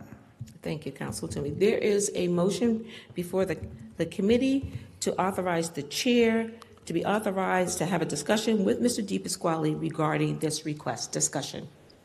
Yes, thank you, Madam Chair. I would picking back up the point about the evaluation, which is in the city's managers. Sabrina Wheeler, we're using new technology, and so I just want to urge you to slow down a little bit so that your testimony is picked up by the software. Thank you. As you noted in the city manager's contract, section 2.3, it says the city council shall review and evaluate the performance of the city manager at meetings scheduled by the Government Operations Rules and Claims Committee of the city council, and that also those meetings, said review and evaluation, shall be done in accordance with the open meeting laws. As you noted, we haven't had those meetings. You pointed out that the city manager reached out to councilors. That isn't the same thing as us having an open evaluation process. Those meetings were off the record. They weren't done in accordance with open meeting law. I would suggest that to move forward without conducting an evaluation would be in violation of the contract, and therefore in violation of the city's charter, which puts it in the council to hire the city manager. I would like to see a written evaluation done beforehand with input of each of the different councilors. The city manager is the most important person in carrying out the council's goals on a lot of different aspects: municipal broadband, transit, affordable housing. The evaluation is also important because the city manager is the most powerful person in Cambridge city government. In our neighbors in Somerville and in Boston, that would be the mayor. In Cambridge, that's not the case. It's the city manager who isn't directly elected by the public, and so I think it's our duty as the council to have a formal evaluation that's public, so that councilors know, so the public knows how councilors stand on the city manager. I'd like to see the evaluation before we move forward with a contract extension. I also just don't think it's appropriate to make an important decision at this time, given the COVID-19 outbreak. There were a number of folks who didn't come tonight because of fear of being in open spaces. I know the solicitor is working on looking at open meeting law and the potential to have public input and public meetings of the council at a way that complies with open meeting law, but maybe doesn't necessitate being here in person. So I would like to see this take place before we move forward. Thank you. Thank you. Further discussion? Madam Chair? Councilor Zondervan, and then we'll hear from Councilor McGovern. Councilor Zondervan, you have the floor. Thank you, Madam Chair. I first of all want to affirm the comments by my colleague who just spoke. I don't think we should even be having this meeting given the seriousness of the crisis that we're dealing with. And I think it speaks to the question before us, how this crisis has been handled thus far and how it's being handled going forward. I think the city has failed to prepare for this crisis and is continuing to not prepare properly for what we are facing. So I think that's a serious concern that we need to address. In terms of the process, the motion that you proposed, I completely agree with my colleague that it would be inappropriate to proceed in that manner without having an evaluation of the city manager's contract.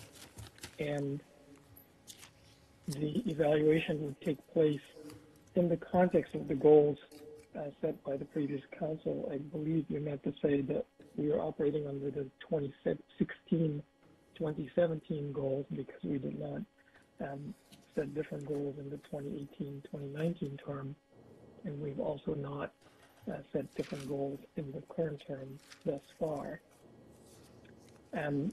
So again, I don't think we can proceed in the way that you proposed. I think the correct way to proceed is to conduct an evaluation of the manager's performance. We furthermore have the better part of a year to complete this process, so there's no particular need to move in this way. And our attention should rightly be focused on dealing with the coronavirus crisis, as was pointed out during public comment by my colleague, not on conducting this particular process right now. Thank you for your remarks. Do you yield the floor, Councilor? Yes, one more thing. We also are dealing with a gender discrimination lawsuit, which I also think is relevant and should be discussed in the context of this particular contract. Thank you, Councillor. And Councillor Zondervan, having yielded the floor, I will now give the floor over to Councillor McGovern. Thank you, Madam Chair. Just to make sure I understand correctly, the motion is to allow you just to enter into conversations with the city manager about an extension. We are not approving an extension at this point. We are not voting to extend his contract at this point. In order for you to even begin to have those conversations with him, you need authorization in which to do that. Is that correct? Yes, that is correct, Councillor. Okay. So, I have. Point of order, Madam Chair. Please state your point of order, Councillor. I don't believe that was a correct summary of the motion. The motion outlined 5 or 6 different steps, beginning with you having a conversation with the manager. I don't believe that's a point of order, Councillor. I give the floor back to Councillor McGovern. So, and maybe I was confused. I thought that you were listing out the potential steps of the process, but the initial step or the initial motion was to allow you to start that process. Am I incorrect in thinking that, hearing it that way? To respond to you, Councillor, the motion that I was calling for was to give the chair be authorized to have a discussion with Mr. DePasquale regarding his request. Okay. So all we're doing tonight is giving you permission to start a conversation about his request for an extension. That, I think, is appropriate. It moves the conversation forward. It doesn't guarantee that an extension is going to be given. It doesn't guarantee that we can't take other steps in the meantime, but it allows you to start a conversation. And I apologize for not having either my computer or the contract right in front of me, but I do want to clarify one thing. Councillor Zondervan mentioned that we have a year, or maybe he said over a year. I thought we had to let the manager know by September of this year about whether or not we were extending his contract. So it is not, am I correct in that? I guess, yes. To your point, I believe I'm reading the right section. Section 3, the term 3.4 reads as follows. If the city intends to continue Mr. DePasquale's employment beyond January 8, 2021, it shall give written notice to Mr. DePasquale on or before September 14th, 2020. Okay, so we don't have a year to do this. We have until September 14th, 2020. So I just wanted to make sure I was correct on that. You asked to keep messages, comments brief, so I will. So I'm not going to get into why I think it's appropriate to extend Mr. DePasquale's contract for 2 years. I think it's very easy to focus on the things that we're not happy with. We heard broadband mentioned a couple times. I'm not happy with that either. But yet, I don't know quite where we've started believing that we have to be happy about everything that somebody does in order to have them continue to be employed with the city. When you look at, and we heard comments about, and I mean no disrespect to former city manager Healy, but when we hear comments about Mr. DePasquale is just an extension of city manager Healy, and although I didn't serve with city manager Healy, I can pretty much guarantee you, having been around at that time, when I look at the surveillance ordinance, first of its kind in the country that we passed, the facial recognition ordinance, not the first, but one of the first, the bike infrastructure ordinance, the first of its kind in the country. Mr. DePasquale went into those conversations timid on some, not sure where he stood, against some of them, and was able to sit down with constituents, with stakeholders, to discuss and work out a compromise, to work out and change his opinion. And, that is something we didn't see in the past. So I don't make that, just because someone happened to work in City Hall when Mr. Healy was here doesn't mean that that person is Mr. Healy. And that's not a knock on Mr. Healy. There are a lot of good things that Mr. Healy did. So I think, but beyond that, beyond my feeling that I think the manager has earned a 2-year extension, I do think I've been part of a few national searches when we do them, we often hear from a lot of the same people we're hearing from tonight that they've gone too fast, they've been too rushed, there wasn't enough input.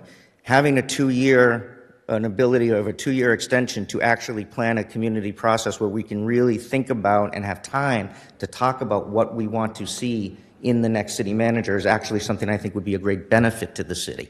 And so for those two reasons, I'm happy to move this forward and to vote to, again, only allow you to begin conversations. And that does not guarantee anything. I'm only one person here. But I just felt I had to respond to some of the things that we heard today. You know, I am not in agreement with the city manager on every decision, nor should I expect to be. But he is open, he is flexible, he communicates, he is willing to look at things from all perspectives, he is willing to compromise, he is willing to collaborate, and those are all very positive things. Thank you, Madam Chair. Thank you, Councilman McGovern. Do you yield the floor? Point of information. Please state your point of information. Thank you. And the motion that the chair made, would the negotiations with the city manager just be between the chair and the city manager, or would they be the Government Operations Committee as a whole? Just the chair. Is it possible to amend the motion to include the Government Operations Committee? You can, but I would have to. I'm going to recognize your colleague that has asked to have the floor before you, and then we can come back to you. Councilor Nolan.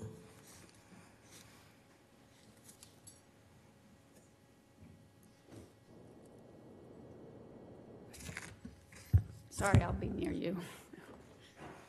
Thank you, Chair Simmons. Because I'm not a voting member of this committee, so I won't be able to vote on anything that's coming before us. And I also appreciate that you recognize me so that I could respond a little bit. I also appreciate the research you did on the couple of questions that were raised at the last one, notably on the evaluation and the question of goals. And on the evaluation, it is unfortunate that the prior committee, which I believe was perhaps not your committee, did not convene to look at an evaluation. It as you may remember, it happened a couple times when I served on school committee, and it was not good. It's never positive for a body to not do its job, and that's part of our job, as you pointed out. That is not something that it was only on the city manager, it really was on the council to do. That being said, if this goes forward to have a discussion, it's not too late to do a very quick evaluation in the next month even of the city manager, which I as a council member would like to be able to contribute to. So I understand that it didn't happen in the past. We can't change that. What we can do as a body is to use our several existing city manager evaluation forms, or even if it's just a very simple form of, here are the goals that, as you also pointed out, while they're from 17-18, they're at least our operating goals because we haven't, as a body, included any others. Have the city manager do a self-evaluation, and then even if it is just strengths and weaknesses, here's your goals. It seems to me it would make the process more complete as we move forward, and that does not have to extend out, and I would definitely say it should not extend out for many, many months. Even if we have till September, whatever this decision is made, it should not wait until September, in my view, because that would put us in a position of having only a few months, if depending on where this was going. But again, I really believe, and I know I probably have a couple in my files of city manager kind of evaluation, just a very quick form. I encourage us or encourage you as chair to consider just over the next month to ensure that we are following the contract, that all of us have a chance, and it's good for the city manager. Evaluations are really positives about how it is that positive work was done, and to really sit back and summarize. And on the question moving forward, it seems like you've laid out the steps. Again, I don't have a say in that. I do think this city manager has done a lot of really positive things for the city, and there's also some questions people have, and that's where I sit, and that I really actually want to benefit from hearing from all my colleagues and talking to people around the city about their sense of it, because it will be a very important vote that I will take, and I right now am not sure how I would vote because I feel like I need more information. Thank you so much. And thank you for your testimony. Are you yielding the floor? Councilor Sobrino Wheeler. Thank you. Yeah, would make a move to amend the motion to include the full Government Operations Committee in the contract extension discussions. Is there any discussion on the amendment? Councilor McGovern. Madam Chair, is there any, having not been part of this previously, or actually I was, but very early on, what's the precedent?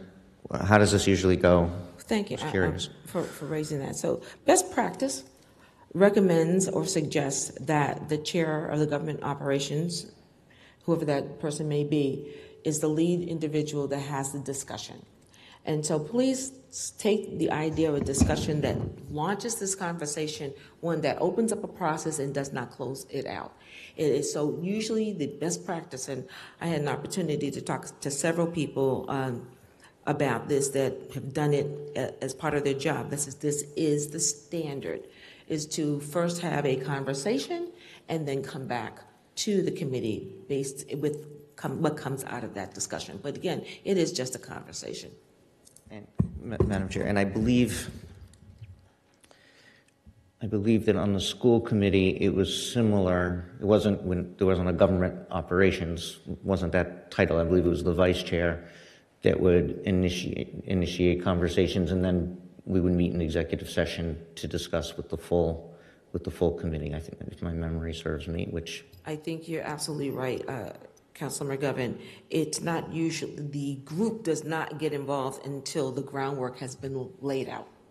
And it's laid out usually by either, on the school committee side, it's usually laid out by the mayor or the vice mayor, the mayor designating a lead individual to lead those discussions and bring it back to the council. So using best practice, what I have suggested to this committee is to authorize the chair to start that discussion from which we have further discussion. Do you yield the floor, Councilor? Further discussion on the amendment. Sure. I have a point of information in that. Could you explain a little bit what groundwork would be laid in the discussion that would then be brought back to the committee? Are you talking to me? I am. When I talk about groundwork, so we do know that the superintendent, you got me have a superintendent on the brain now, that the city manager is interested in extending his contract, but we have nothing to work with. And so the discussion would be looking at, so what is the city manager what does that look like to him? We can't have a meaningful discussion about anything until we have something in front of us. And so this groundwork, if you will, would be to have the discussion is what is it, Mr. City Manager, that you are seeking from the council by way of your 2-year extension. Then we bring that back in executive session, because best practice has suggested that you don't negotiate personnel issues in an open forum. So that would be brought back to the voting members, but any member, of course, can come to executive session, to the voting members to discuss, negotiate it, and then we would move forward, if that helps. Does that help you, Councilor? That does, thank you. Okay. Is there any further discussion on the amendment? Hearing none, we will then... Madam Chair? Councilor Zondervan. Thank you. Could you clarify, has the manager requested a 2-year extension? The manager has requested a 2-year extension. Okay. And could you explain why the details about his request could not be presented to the committee as a whole? Why do we need to designate you to Councilor Zondervan, right now we're speaking about the amendment that has been offered by your colleague, and so discussion has to be around that amendment, after which... That's what I'm discussing, because... Then I can't hear you very well. I apologize. His amendment is that the entire committee would enter into this conversation with the city manager rather than simply the chair. So my question is why we would choose to have the chair enter into this conversation with the manager. So if your question, Councilor, is why the chair go into negotiation, my answer to you, Councilor, is best practices and former practices have been one which There is a lead person. It is usually, more often than not, the chair of government operations, claims, and rules, however the name is. And so I am following the process, the procedure, and the best practices of earlier processes. Do you yield the floor, Councilor? Yes, thank you. Thank you. Further discussion? Okay. We are now voting on the amendment, and let me just speak to the amendment before I yield the floor for the call of the roll. Again, I have spent a great deal of time talking with people who have done this, and also relying on my earlier experience having served as mayor and serving on the school committee on the best practices. And the best practice is one where in this case, government operations, the chair leads the process and brings back the discussion, the fruits of that discussion with the candidate to the committee. So I will not be voting for the amendment because I think we're just launching a conversation. I will not be voting for the amendment because, as has been earlier said, we are sort of in a place where we are in a crisis. And although I value the point of view of my colleagues, this is not the time for us to be sort of slowing down a process that we need to move forward, because we're talking about the leadership of our city, which is shared by way of our charter with the city manager. So what I am going to vote for the main motion when it comes forward, which is that we start a discussion. Having said that, I yield the floor and I ask the clerk to call the roll. On the amendment, Councilor McGovern. No. No. Councilor Sabrina Wheeler. Yes. Yes. Councilor Toomey. No. No. Councilor Zondervan. Yes. Yes. Councilor Simmons. No. No. The motion fails. 2 in favor, 3 against. We are now going to... Madam Chair, I would like to make a motion that we move to hold a meeting to evaluate the city manager's contract before we enter into negotiations. To my colleague's point, I agree that we don't have to approve of everything in the city manager's position to extend the contract. But I think it's also true that we don't know how much of the city manager's performance we approve of or don't approve of because we haven't evaluated it. And every job I've had... Counselor? Yes. If you would, please. We are in the process of a vote. You had put an amendment before the council, which failed. Now we have to move on the main motion, unamended. After which, if you would like to bring your vote forward for a discussion and for a vote, you may, but you cannot do it at this time. Okay. Thank you, Madam Chair. You're very welcome. Mr. Clerk. Through the chair, just for clarification, I'm just going to read the motion one more time for the body, just so everybody's clear on what they're voting on. It was a motion by Councilor Toomey to authorize the chair of the Government Operation Rules and Claims Committee to meet with the city manager to discuss his contract extension. Is that correct, Councilor Toomey? Mm-hmm. On the motion, Councilor McGovern. Yes. Councilor Sabrina Wheeler. No. No. Councilor Toomey. Yes. Yes. Councilor Zondervan. No. No. Councilor Simmons. Yes. Yes. The motion passes 3 in favor, 2 against. Thank you, Mr. Chair. Now we have before us the proposal of a motion that will be offered by Councilor Sabrina Wheeler. Thank you, Madam Chair. Yeah, I would move before we enter into negotiations that we have a simple meeting to evaluate the city manager's contract beforehand. To my colleague's point, we don't have to approve of everything. I think we should have a discussion about what we approve of and we don't approve of before we enter negotiations. I wasn't on the council last term. I couldn't have a say on whether the government operations had such a meeting. I would like to see us have one now. I think it's a pretty straightforward request to have a written evaluation. In every job I've had, I've gotten a written evaluation at some point, usually multiple times a year. And that this is the most important position in Cambridge. And I think we'd be doing the public a disservice by not having an evaluation that was open to the public. Do you yield the floor, Councilor? I do, thank you. Is there further discussion? Chair? Councilor McGovern. Just through you to Councilor Sabrina Wheeler. When you say before negotiations, are you just want to make sure? Is that before the chair starts the motion we just passed to allow the chair to start talking with the manager, or are you talking? Their negotiations sort of they happen in multiple times, multiple steps. So when are you expecting this to happen? I could amend the motion if it's helpful to within the next month, within the next, maybe given the COVID virus and that we don't sort of know the process, maybe within the next 2 months. Through you, Madam Chair. Councilor McGovern. Thank you. But again, is that my question is less about the time, but would your motion preclude? So if we said that we would do this in 2 months, would that preclude the chair from engaging in the initial discussion that we just passed?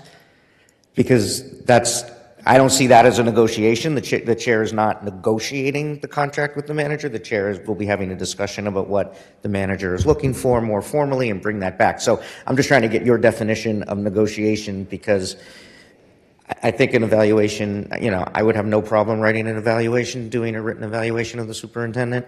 I'm doing it to myself, Madam Chair, to the city manager, but I don't want to delay what we just voted on, which is to allow Councilor Simmons to begin the process of talking to them. So I guess what's your definition of negotiation? Sure, I guess. Councilor Sabrina Wheeler. Thank you. I think a point of information would be helpful in just understanding what is involved in the discussion. I know the chair talked about it a little bit, but if we have the timeline of the extension that the city manager is asking for, could you clarify a bit about what else will be discussed in the discussions with the city manager? What the city manager is looking for, and nothing more than that. So we now know that the city manager is looking for an extension of his contract. And so this discussion would be what would be those things that he would be interested in seeing as a part of this extension. I'm saying 2 years, I'm trying to remember what the letter said, but in part, if it is indeed 2 years, it would be, okay, if city manager, you want an extension for 2 years, what does that look like? So I can bring something back to the government ops committee and say, this is what the city manager is looking for. And then we could then say, this is what we would like. And I would think if it is your inclination or the council's committee's inclination to ask for an evaluation, that would be at that time. Because as I understand it from having looked at best practices, because we, the council, failed to execute a formal evaluation, both parties then have to agree. It is not standard practice.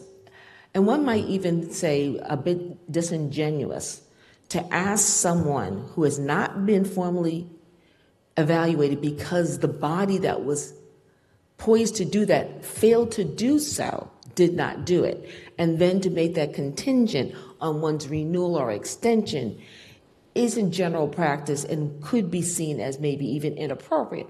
But to your point, if it's something that you might be interested in, that is something that I could take to him to see if that is something he would be willing to agree upon. But to try to make evaluation a requirement to have a discussion when the council, again, has, I'm trying to find a benign word, not exercised its responsibility under the contract to have done it, I believe is inappropriate. So I would respectfully ask that you allow, by this vote, to go forward and have a discussion to see what is exactly on the table, and then we come back in executive session and have that discussion. Madam Chair? Wait, I think I still have the floor. I don't believe, thank you. Councilor Zondervan, you'd have to wait because Councilor McGovern still has the floor. He had yielded it to get a response, to respond to a question. He still has the floor and has not yielded it. Councilor McGovern. Thank you. And I think part of those discussions, if the chair sits down, we know that the manager is looking for 2 years. That could change. He could change his mind and want more, but at this point, it's 2 years. I don't think it will change, but it could. But part of those discussions would be, if the manager said, I'm looking for a 2-year extension and I want to be paid $500,000 a year, he would lay all of that out to the chair, who would then come back in executive session to the council to say, here's what he's looking for. All we know now is that he's looking for a 2-year extension. We don't know if there's anything else he's asking for. That's when the negotiations begin, because then we respond to what he has put out there. So I don't, so I didn't think that your motion would preclude that initial conversation from happening, but I just didn't know what you were thinking in your motion. As far as the motion itself, I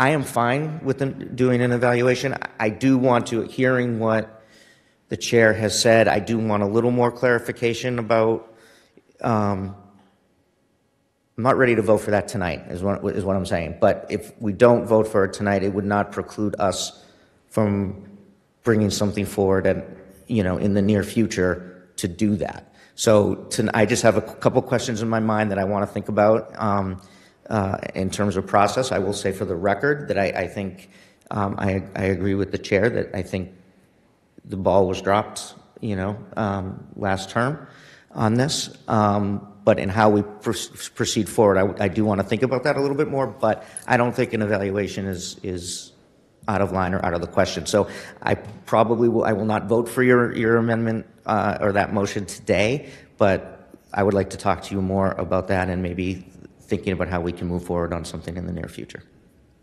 Thank you, Councilman Governor. Are you yielding the floor? Yes. Councilor Zondervan, you have the floor. Thank you, Madam Chair.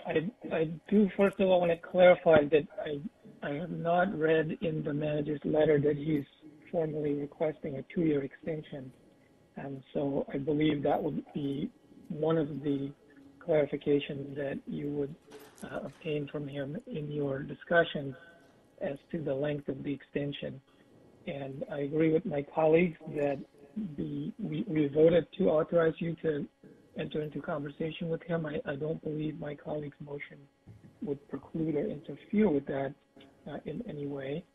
I also believe that what the previous council did or didn't do isn't relevant. This current council is the one that has to decide on this contract extension or not, and not having a full evaluation of the manager while doing that negotiation, I don't think is proper procedure. So I'm not sure if I need to do a formal amendment or just offer a slightly more precise wording of the motion, which I would say is that the Government Operations Committee will conduct a full performance evaluation of the city manager prior to entering into negotiations around his request to extend his contract. And I would say that evaluation process would happen after and in parallel to your conversations with the manager. I don't think that would preclude you from speaking with him tomorrow. Okay, thank you. Are you yielding the floor? Yeah. Okay, thank you, Councilor Zondervan. So it sounds like to me, if I understand, you are putting in an amendment to Council Sabrina Wheeler's main motion. So let me ask, is there any discussion on the amendment?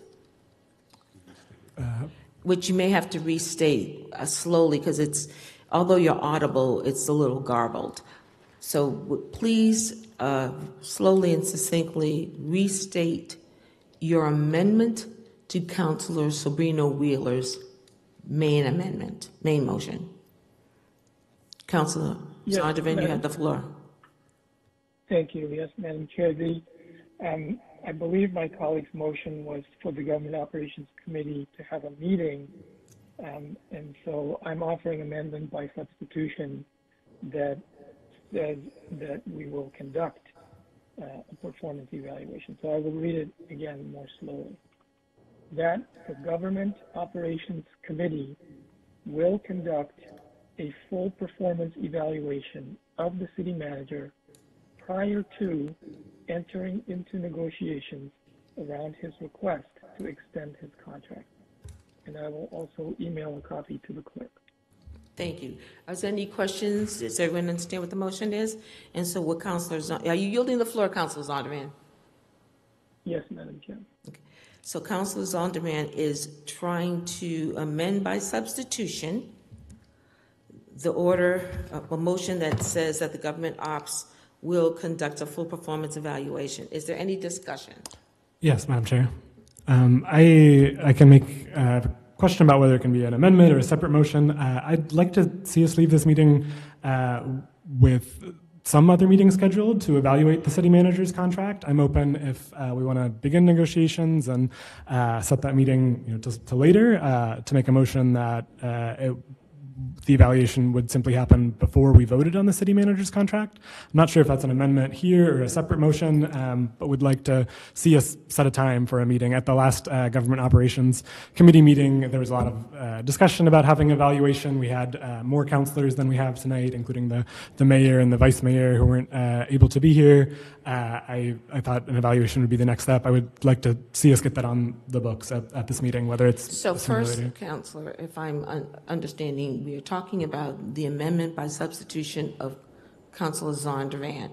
And so in terms of precedent of motions, we would vote that one, not unless you're trying to now put another motion before his motion by substitution. So you already have if I understand the order, we now have the Councilor Zondervan's motion by substitution. We have your underlying order, which asks, I think, pretty much the same thing, because I don't necessarily see the difference between the two. So I'm going to look to my clerk here, because it would seem like now as you're going to rescind your main motion to substitute it with this new one, and I'm not quite certain what the order would be, because we still have the underlying motion and then a motion by substitution, of which you're now trying to amend. Can I make a quick point of order? I'm willing to make it as a point of information. Mm-hmm. Thank you. I'm willing to make it as a separate motion if that makes things more simpler procedurally. So you would like at this time, now we are talking about a motion by substitution. You would not want to put a motion before that one that we vote that we have and evaluate, because I am totally lost the sequence here. So if you can help me, Mr. Clerk. So if I may, through the chair, Councilor Sabrina Wheeler made a motion, and this is what I have written down, so if I have any part of this incorrect, please correct me, Councilor. The motion was that the Government Operation Rules and Claims Committee meet to evaluate the performance of the city manager prior to entering into negotiations to extend the city manager's contract. That is the main motion that's before the body, before any other motions aside from amendments can be evaluated or taken. That motion has to be disposed of. And during the course of the discussion on Councilor Sabrina Wheeler's motion, Councilor Zondervan made a motion to amend Councilor Sabrina Wheeler's motion to state that the Government Operations Committee will conduct a full performance evaluation of the city manager prior to entering into negotiations around his request to extend his contract. So the order of operations in this case is that the committee will dispose of the amendment, and then will dispose of the main motion before it can entertain any other motions. Madam Chair? Mr. Councilor Zondervan, if you could hold just for a moment. To our clerk. So right now we're just voting for the motion by substitution and the main motion, and if both of those fail, we go to the next one, or do we say if the vote by substitution fails and the main motion doesn't fail, we still vote for something that's similar to? If the motion to substitute fails, then the original language as proposed by Councilor Sabrina Wheeler will be before the body for the council to vote on. The council could then vote that motion up or down. Whether it passes or fails, the council could then entertain other motions should there be any. And I guess my question to you, because the motion by Council Sabrina Wheeler are very similar from what I can tell, it seems, and it may be just my understanding, they're very Madam Chair? similar. Councilor Zondervan, I still have the floor. I will recognize you shortly. It just seems like they're very similar, but I'm going to follow your lead on that. I didn't bring my copy of Robert's rules with me, but under the rules, the chair has the discretion of determining if a motion is proper, if it is that a motion is improper, if it is something that the body has already voted on. And that would be, so this is where I was kind of going. In my mind, Councilor Sabrina Wheeler, the motion that you elect to bring and the motion that you've already brought are very similar. It's almost to me like getting two bites at the same apple. And what we, by ruling, if your main motion, the main motion were to fail, and then you were to try to bring that next motion in, I would, according to the clerk, because of what I feel is that they're so similar, that it would be an improper motion and would not bring it to the floor, because I would rule that it was an improper motion because they're just too similar to me. So having said that, I do have your colleague waiting to be heard, after which, if you'd like to speak, and then I think we should move on to the vote. Councilor Zondervan. Thank you, Madam Chair, and I do apologize. It's a little difficult to do this remotely, and I apologize through you to my colleague as well for any confusion I'm causing. My main intent of the amendment is that the Government Operations Committee would conduct an evaluation versus the original motion, which says that the Government Operations Committee would have a meeting to have an evaluation. So the difference being that the evaluation may or may not involve meetings, but it's focused on conducting an evaluation rather than just having a meeting to evaluate the city manager's performance. So I see. Evaluation can be more expansive than just having a meeting. Okay. Thank you, Councilor Zondervan, for that clarification. I do have a better understanding. So what I would, if there's no further discussion, I would say this. Again, having had several conversations around this process, and the idea of an evaluation, again, it is not best practice, it is not standard practice, and highly irregular that you would evaluate someone on at the time that they are asking for a 2-year or a 2-year extension, an extension, or a renewed contract. Although I do hear you very soundly, Council Sabrina Wheeler, that you've not had the opportunity to work with this city manager, I do understand that. However, I don't think the sins of the father, in other words, the prior committee, should be visited on the next group that falls behind. I still say that it was something that we should have done. That did happen in some matter, maybe not formal as people would wish. So what I would then suggest is to allow me as the chair to have a discussion with the city manager, because again, having talked to a number of people that have done this before, they have said that in terms of asking a candidate, a sitting employee, to be evaluated on the heels of their contract renewal, whatever iteration, has to be by mutual, at the minimum, by mutual consent. So this committee would have to vote perhaps to do that, and then the city manager would have to agree. So what I would then suggest, we can't go anywhere if we can't have a discussion to launch the discussion about, do you stay, do you go, how long do you want to stay, what do you want? For me to come back and say, okay, committee, this is what the city manager, our current city manager, is looking to achieve. After which this committee could say, based on what the city manager would like, this is what we'd like to see. And then you can go into negotiation. But we're trying to make something that we don't have the framework yet. I'm trying to offer a framework. And so I'm not going to vote for either motion. I think we should go forward, have the discussion, and from that place, we now have a baseline from which to go forward. We will know what the city manager's intentions are, and then we can then discuss in executive session what we see as the places through which we what we want to see as a part of the conditions if we were to go forward. Madam Chair.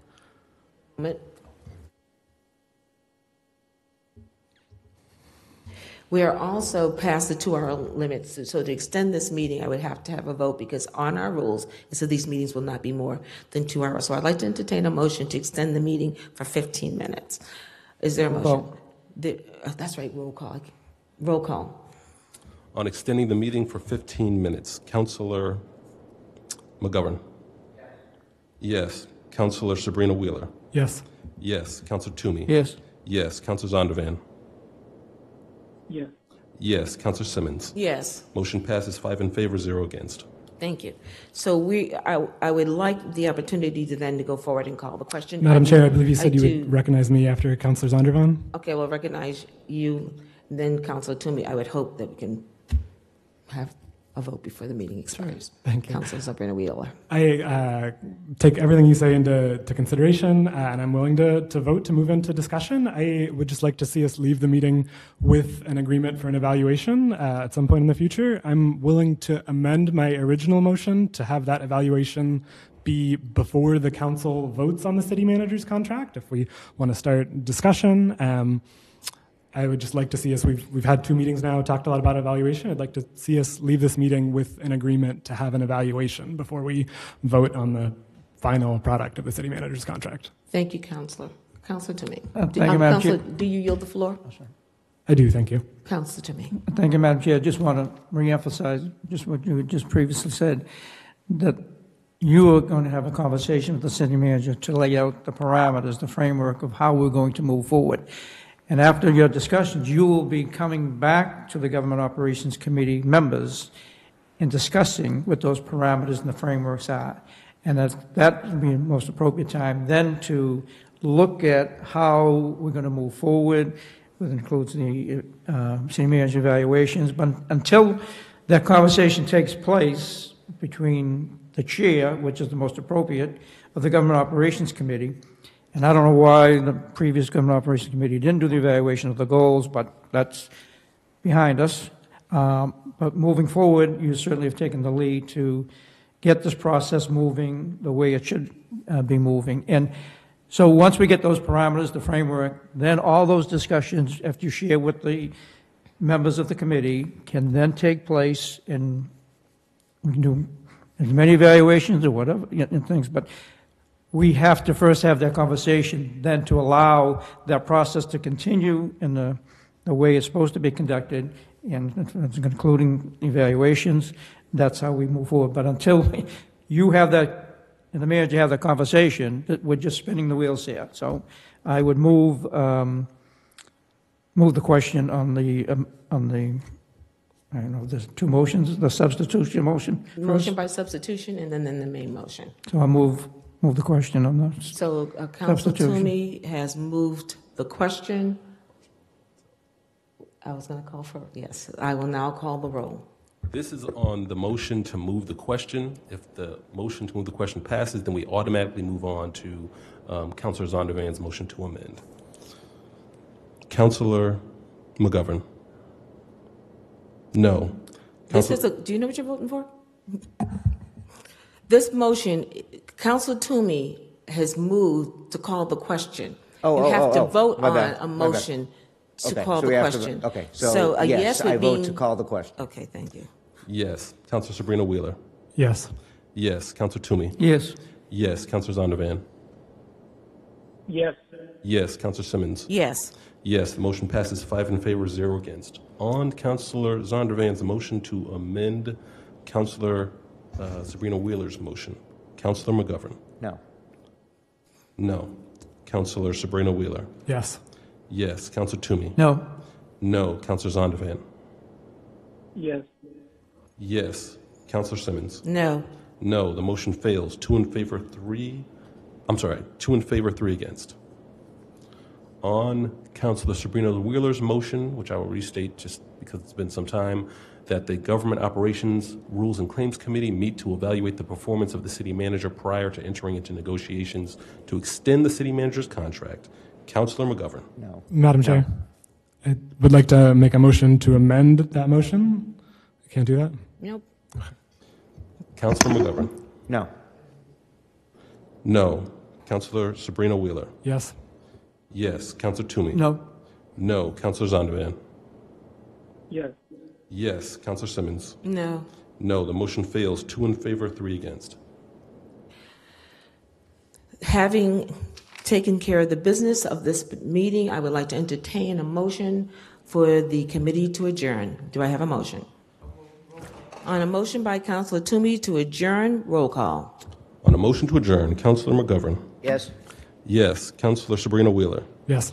Yes. Councilor Toomey. Yes. Councilor Zondervan. Yes. Yes. Councilor Simmons. Yes. Motion passes 5 in favor, 0 against. This meeting is adjourned.